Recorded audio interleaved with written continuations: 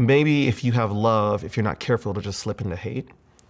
But actually, I'm starting to wonder if they're two sides of the same coin, that maybe you don't get love without some form of hate.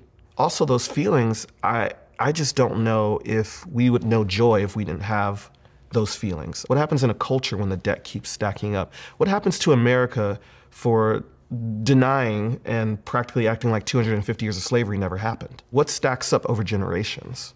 And does that debt demand a payment? And if not, what happens?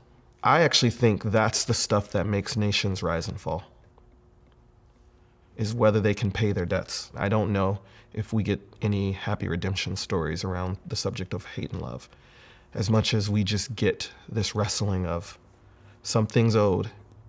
Maybe we all individually owe each other, and there needs to be a reckoning there.